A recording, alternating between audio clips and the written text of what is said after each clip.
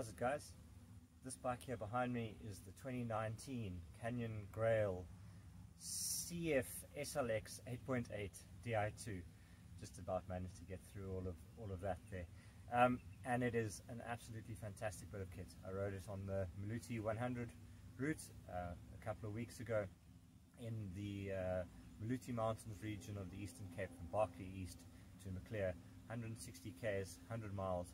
And even though the roads were brutally rough, the Grail conquered them amazingly well. I'm blown away. I'm completely blown away by how fantastic this bike is, how well it handles, really rough terrain. When things get beyond the capabilities of where a gravel bike is comfortable, this bike wasn't comfortable in that situation, but it didn't let me down. The handling was still really predictable, and yeah, the way it manages to combine both speed and stability is incredible.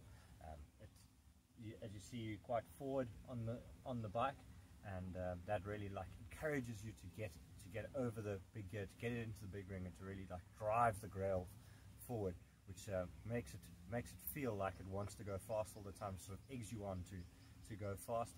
But then at the same time, the geometry is also quite forgiving, so when you get it wrong, which you quite often do on gravel roads, it doesn't get all squirrely and out of control. It wants to drive through those sections and keep you going straight when you start to lose grip. So I think those are the main points of the platform that will remain the same regardless of the components across the different lines. And then of course there's the two main features of the Grail, which is the hover bar and the split seat post.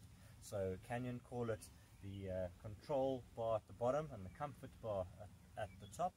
I think it's sort of been informally dubbed the hover bar in the industry, and that the top section, when you're riding with your hands on the tops like that, it really does take a lot of the buzz out of the road. And then the same with the seat post as well. It does absorb quite a lot of feedback out of the road. Exactly how much is really difficult to tell. It's such a subjective thing, and I'm sure the Canyon engineers have put hard and fast numbers to it. From a personal point of view, what I really liked about the comfort part of the bar is that if you wanted to, if you're riding on the hoods or in the drops, it had no bearing on your ride at all, which is where it is, in my opinion, superior to the Specialized system with the spring in the headset, where that's always doing its thing. And I found that when I rode the new Specialized Diverge, I found that a little bit it's just not for me. So I think the Grail system has got an advantage over that, in that it's you're either using it or you aren't. It's not always on. Exactly how much it helps, I'll have to go and look on the Canyon website, do some serious digging. I'm sure there is information of how many percentage or watts it says or whatever.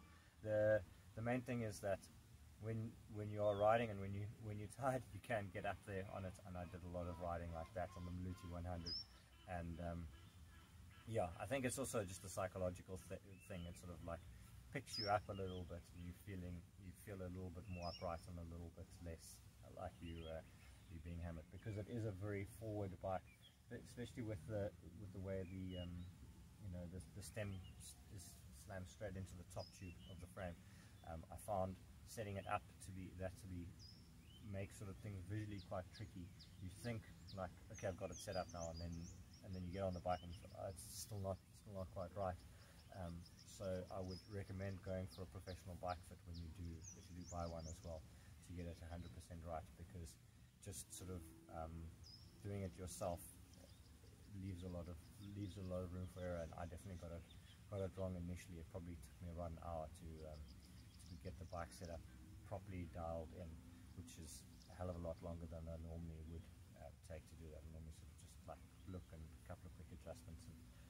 fairly comfortable. But this was a lot trickier, and I think it's because of that very forward position sort of throws you off slightly, throws you off your expected norm of what you would be looking at,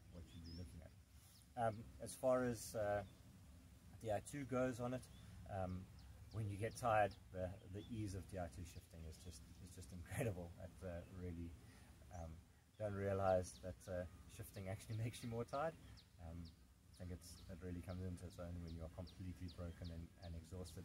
And then for 2020, Canyon have updated with Shimano, and they've got an ETAP wireless option of this bike and the 8.8, the range topping version, and then they also have a Shimano version. Sorry, with the new Shimano GX. I need to consult my notes for this one. The GRX gravel specific Di2 drivetrain, and then the GRX hydraulic disc brakes as well. The last two things I just want to tell you about quickly before the video gets too long is the Reynolds ATR wheels are incredible. It's absolutely spot on. They're super light, big internal diameter, 23 millimeters. So the Schwalbe G1 tires really sit nice and wide on them. Also, that helps a lot with the stability, and they're bomb-proof wheels. I was super impressed by how well they held up, and then as the tires as well.